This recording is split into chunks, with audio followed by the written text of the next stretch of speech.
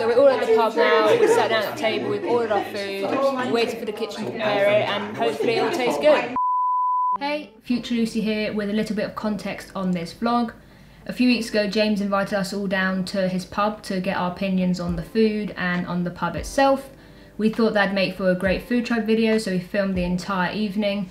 But unfortunately that video ended up being about 3 hours long, so obviously we had to chop quite a bit out of it for the final version that's on FoodTribe. So I thought I'd grab a few of the bits that were chopped out the main video and post them here so you could see a little bit more of what went on at our table during the evening. So without further ado, back to the pub. It was Frobishers, Lucy. Was that what was in Clarkson's farm shop?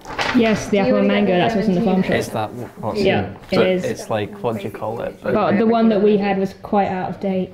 Yes. What's that drinks one called? J2O. It's like a fancy J2O. That's true. It's hake fish. It's like haddock, right?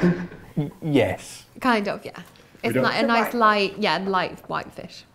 All white fish taste the exact same. I back that so many times. Even scallops taste... Haddock and cod.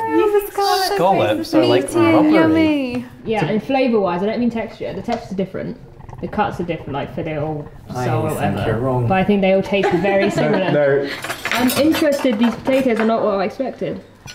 The crushed potatoes. I mean... That's exactly what I would have expected. Yeah, that's just a crushed potato, darling. Scathing. I thought it'd be like little parmentier potatoes almost, not mashed in a different form. But this is my idiocy. Could be all new. Anyway. What did you call them? What? Parmentier potatoes. Parmentier. Parmentier. Parmentier. Fun story behind them. What the hell's a Parmentier potato? It's basically a cubed chip / a mini roast potato. They're really good. Oh. Basically, Mr. Parmentier was a prisoner of war in Prussia, and no one ate potatoes in France when he came home. So what he did was, he did a really cool marketing scheme where he planted potatoes in a field and put them under armed guards. People were like, oh shit, whoever's in this field under armed guard, I need it, I want it. So people went and stole the potatoes, and then he started getting the whole of France with potatoes. I really hope you just made that up. I haven't, it's true. I've been impressed. Yeah. I say fun fact. It was a fact, yeah. Wait, so did he have a monopoly on the potatoes? No, he didn't. He didn't want to sell. He just wanted people to He didn't want it for potatoes. any financial gain. Wanted everyone else to know the pleasures of potatoes.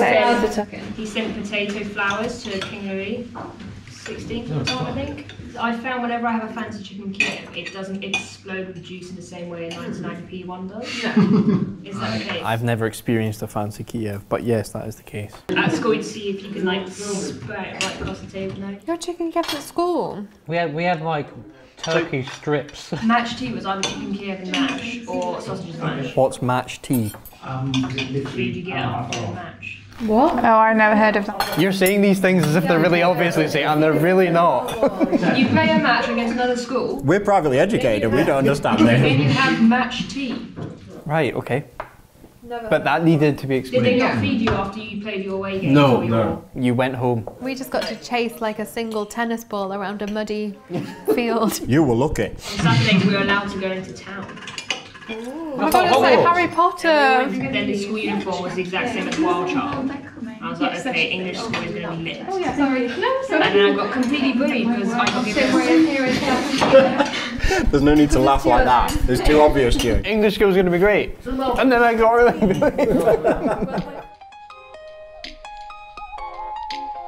It's 11 PM now. I've moved upstairs to my room in the pub. It's quite nice. I am still offloading all my rushes. It's gonna be a late one, yay. Overall, I think today went pretty well. We got 3 videos, which was really good.